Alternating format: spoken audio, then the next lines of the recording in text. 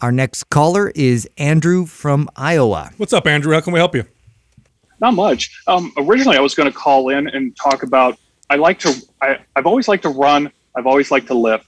I know, especially listening to your recent podcast, when you're on the Mark Bell podcast, I really know I need to cut back on the running. So I need to focus on the lifting. I think I've always been a little skittish about my running or about my lifting, is because I have an ostomy, kind of similar to a person that you guys interviewed recently who had the hernia. So it's going to be something similar. I have Crohn's disease. I know nutrition kind of plays a part in that. I'm just kind of would like to pick your guys' brain, see if you guys trained anybody who has an ostomy. I mean, I squat, I deadlift, I wear a lifting belt probably more often than not because of that abdominal surgery, and just really wanted your guys' thoughts on that. Yeah, so I have, and really you have to just monitor your intensity. And this, by the way, is true for any, you said you have Crohn, so any autoimmune issue can get flared up if stress or overtraining becomes present. Like you push yourself too hard, you can increase your risk of getting more flare-ups because, of course, that's inflammation, right? It's chronic inflammation. It'll contribute to what you have before. So really just monitor the intensity and treat exercise like practice. So don't go to the gym to work out, but rather go to the gym to practice exercises. This will serve you well long term. So that's the thing that I would really focus on. As far as diet is concerned, I'm sure you've probably been talked to till your ears are bleeding about all the different ways you can eat and how you should avoid certain foods or whatever. The most success I've had with clients who've had kind of these gastro-inflammatory type disorders, whether it be Crohn's or even other types of issues like colitis, carbohydrate-specific diet. I'm sure you've heard about this, but I've had clients with good success. Here's the issue: you have to be extremely consistent. When you go off, sometimes what can really fool people is they'll go off and be like, "Oh, I'm okay. I think I can kind of squeeze in a little bit of more bread, or I can have a little bit of candy," and then boom, you get a flare up, and then it takes months to get it to come back under control, or you have to get on medication. So it's exercise, really focus on practice, keep the intensity moderate, and then diet. You have a different motivation than a lot of people who are just trying to get leaner and whatnot. You got to be very consistent with staying away from the foods that tend to cause you problems. Extremely consistent, because even if you eat them and you notice no immediate issues, it's oftentimes setting you up for issues in the near future. Andrew, are you currently strength training right now? And if you are, what does it look like? Yeah, right now I'm training, trying to do full body at least 3-4 times a week. At one point, I was lifting and running, 6 days a week. The running was just killing me, absolutely draining me. I was always a big fan. If you guys ever remember the Bill Phillips Body for Life program, that's how I got into working out, and I just always have leaned heavily on that. I know, having 3 kids, working, I can't do it all. I know, and plus I kind of realized that I'll never get those gains or aesthetics if I keep running as much as I did. So it's finally just kind of realizing, hey, calm that down, rest, recover, especially with my Crohn's, my ostomy, all of that.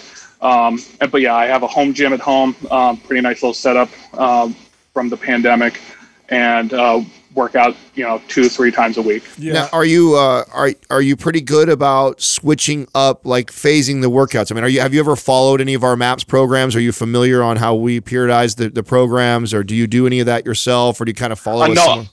Go ahead. No, I've been following you guys for the past couple months. Still learning the different MAPS programs, what that's all about, and just really getting into it. Yeah, I would love to see you follow like MAPS Anabolic. I think MAPS Anabolic, 2 days, it has an option of 2 or 3 days a week. If you're scaling back on the running and you're not doing that, I think 3 days a week is perfectly fine and doable.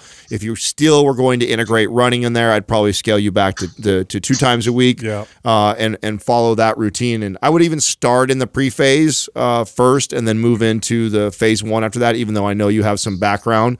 That type of programming, I think, would be ideal for where you're at. Yeah, I would go, look, to be more specific, 2 days a week of full body strength training, and then 2 or 3 10 to 15 minute walks every single day. That's it. So 2 or 3 walks after you eat breakfast, lunch, and dinner. That actually helps with digestion. It helps reduce inflammation. Perfect for you. And it gives you that extra activity, which is healthy. 2 days a week of full body resistance training. And then if you want to do any more, mobility work. That's what I would do. You could do mobility work every single day, where you go into your facility, your gym, you get a stick. You could do stick type mobility exercises. You could do Prime Pro type mobility and correctional exercise stuff. You could do that every single day. And then, of course, like I said, the diet, the sleep, all that stuff. If you do that consistently, I think you will see your body progress on a pretty consistent basis. Consistency is a key, and frequency, and to kind of overcome, you know, maybe some of the hesitancy towards lifting weights. It's you don't have to go in there and you know, try to, you know, add load every single time and really increase intensity. Really just like practice, you know, these movements and keep consistent with them frequent. You're going to get the gains as a result of just doing it more often. Perfect. And I know with me, yeah, it's that diet component. I have to, the way my body's structured, I have to stay on a almost paleo diet. Works well for me. And as soon as I introduce more carbs in there, I swell up like a balloon. Yeah. Yeah. Are you familiar with the carbohydrate specific diet? I am not. Oh yeah. Look that up. Look that up. They've had a lot of success with people with Crohn's. So, and it's kind of similar to what you're probably already doing. So I'd look that up and just see how you feel. But that's the biggest thing, man. That's what it's called, carbohydrate specific diet. Yeah, and I have a godson who's got really bad Crohn's. I have my own gut issues. At one point, I thought maybe I had that. Luckily, I don't. I've worked with clients who've had colitis and Crohn's, and boy, I'll tell you, man, the consistency is everything with this. Like, and I know how hard it is because it's like you're doing well. Wow, my body feels good. I don't have any signs of Crohn's. Inflammation's down. Everything looks good. Then you have like one cookie or one thing that's off the thing. And then you're like, I feel good. No, it didn't affect me. Let me try a little bit again.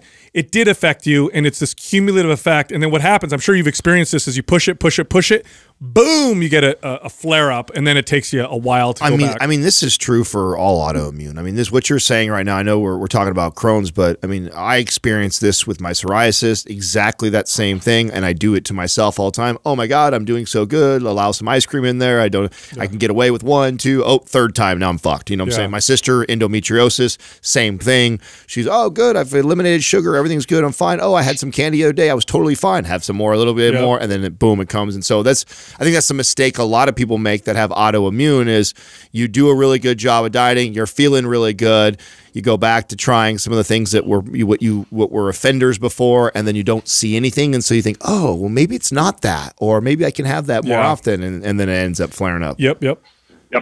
No, but absolutely. I was thought I was feeling better. The medication was working. Started changing my diet, and then boom, next thing I know, I'm in the hospital. They removed my colon, and I think I learned my lesson.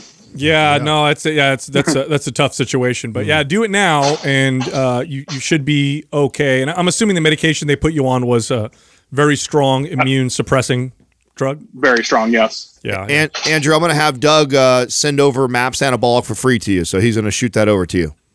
Awesome. Thank you so much, guys. No problem. Awesome. Yeah, the drugs that they put people like this on they're like chemotherapy, and they'll attack your immune system to suppress this reaction. But what you look at the side effects of these drugs increases your risk of cancer and other things down the future. They're really kind of a last resort. And I'm sure I'm talking to somebody right now who's listening who's like, man, you don't know how hard it is. Like I totally get it. But you don't have, normally we communicate flexibility with people. When you're in a situation like this, you don't have any. You don't have the luxury of that kind of, and as you can see, he had to have this is the conversation an ostomy put in. This is the conversation that I have with my sister with endometriosis, because how awful that is for her. You have to become almost like spiritual with it. Like, yeah, like it's your religion. Like, I can't eat that. I have to eat this particular way, you know?